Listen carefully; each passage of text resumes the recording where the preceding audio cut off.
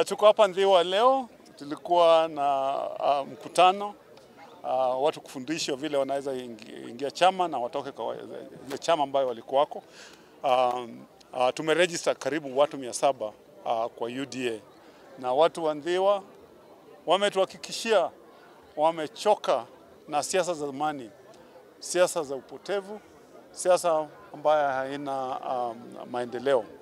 So the Ndhiwa people are joining UDA in great numbers, and as of today, Homa Bay County has registered more than 140,000 people, and we believe by the time we go for elections, party elections in April, we will have more than half the voters in Homa Bay, who are 500,000, more than 250,000 Homa Bay people will have registered as members of UDA.